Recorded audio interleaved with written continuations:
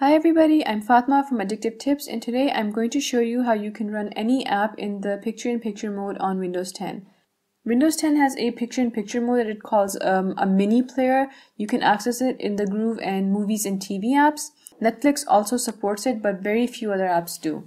So if you want to run any app on Windows 10, whether it's a desktop app or a universal Windows platform app in the picture-in-picture mode, you need to install a tool called PIPTool. It's a free open source tool that you can get from GitHub.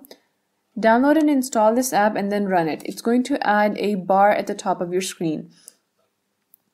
Launch the app that you want to run in picture-in-picture mode, and then from this bar here you want to click the drop down and select the app.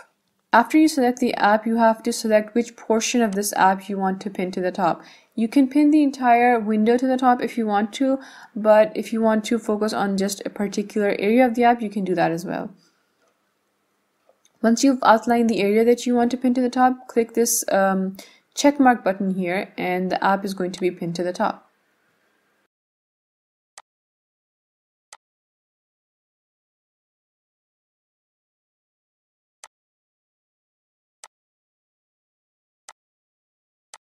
You can change which app is pinned to the top from this button here, or you can just close the pinned window. Closing this window is not going to close the app.